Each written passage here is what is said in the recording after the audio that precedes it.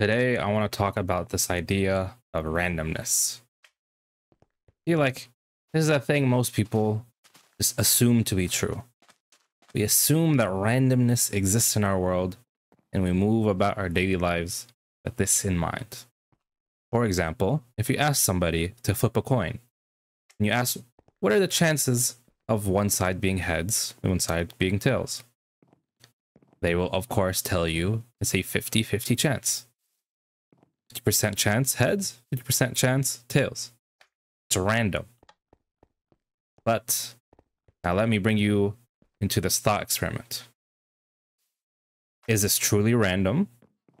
Or do we simply not have the capabilities and the understanding to predict what it will land on? Now, let's say remove the person flipping the coin. Okay?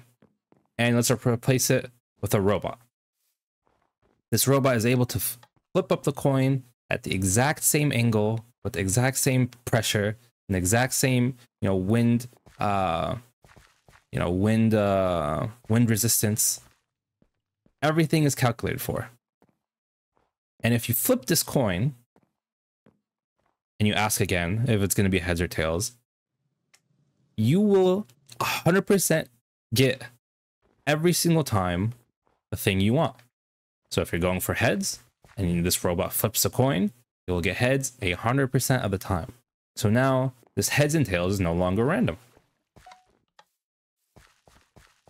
You can see the study done by Dr. Percy Diaconis, or however you pronounce his name.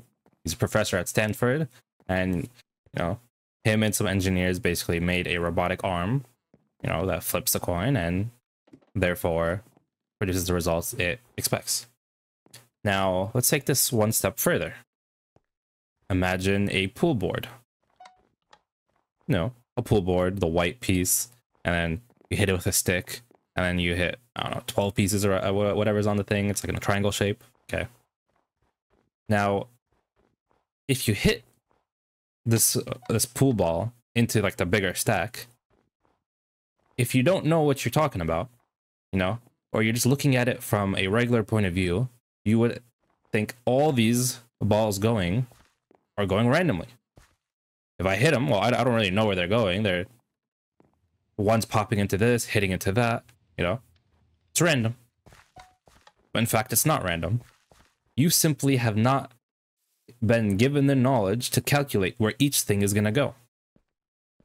Now, if you ask somebody, or if you give somebody a stick, and you're going to say, I'm going to hit, the ball with this stick at this velocity, with this pressure, and this air resistance in the area, and I'm going to hit at this angle. Somebody who's very, very good at math will be able to calculate every single place that every single ball will go to with perfect accuracy. Perfect. Now, of course, you're going to need, a perfect tool set to do this, For example, at a certain point, you're going to have to, round off numbers, So it'll be off like very, very slightly. But if you had a perfect, calculator, for example, not actually a calculator, but you have a perfect thing that calculates every single mathematical point, then you will see that this is not a randomness. It's just you simply aren't, seeing the pool balls for what they are, which is, this hitting off this, that gonna hit off that, and you calculate it. Now, some people will try to bring up the topic of quantum mechanics. And if somebody brings up this topic of quantum mechanics, you already know they have no idea what they're talking about. A famous scientist named Richard Feynman, once again, however you want to pronounce it, a Nobel Prize-winning physicist, once said, if you think you understand anything about quantum mechanics, you don't understand quantum mechanics. So this is very profound. Somebody who's at the top of their field is telling you, if somebody comes up to you and says they understand this, they don't. But people will bring this idea of quantum mechanics. Oh, things, come in and out, or the double slit experiment. It was like, okay, it goes in, and we can't really observe why things come and produce certain things. It seems totally random what is happening. But in fact, it's just not random. You don't have the tool set available to, with you to be able to see what's actually going on. And a lot of these people who push this idea of randomness, they do so because they don't have answers. They don't have answers for the most important questions in our world.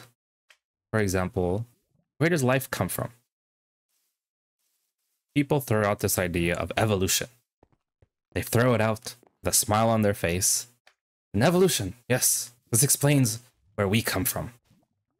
This explains, you know, how humans got to the way they are, how animals they came to be. They evolved over, you know, billions of years, and that's where we are. But, you know, let's put up, oh, you know, aside all the issues with the theory itself, and we'll push it to the side. And we'll go all the way to the beginning. And then you ask this evolutionist, what about the very beginning? You know, this idea of evolution starts with something, and then say this something, you know, continues to, you know, evolve and become more advanced over time. Okay. But they can never explain what the start was. Now, this idea is abiogenesis, which is basically how life began. And there's no real understanding of, you know, where this thing began. They give you this idea of a primordial soup. Now, what does this mean? We have no idea. We have zero idea. It's just, you know, life began in this pool of water with the right chemicals and energy and conditions, and voila, the first life. And then they take this first life and, you know, it you know, duplicated over time and so on. But it's, you know, it's such a big jump, such a big gap that you try to explain something randomly happened, yeah, with no proof, no understanding. And the sad reality is the majority of these people who push this idea of evolution and randomness that created the life we have today is because they're trying to move away from the idea of God. They're so scared of God's existence that they try to jump to every single bit of information they could try to get to disprove God. Unfortunately, you just switch one faith with another. You know, you look at people with religion or faith, you know, and you look at these people, oh, you're not using your intellect. You have this faith in God, you can't prove this, you know? And then they go on and they try to explain life, and they just call it primordial soup. Something happened, chemicals, bang, life. And there you go, we explained it, you know? Or they say, oh, I don't know, yeah, I'm saying. Or the start of the universe. Yeah, we have this Big Bang, and it was this small, super tight matter, and something happened here, something happened there, and poof, the Big Bang, you know? But this type of thing has more faith than one who believes in God. Because God is a natural thing to believe in.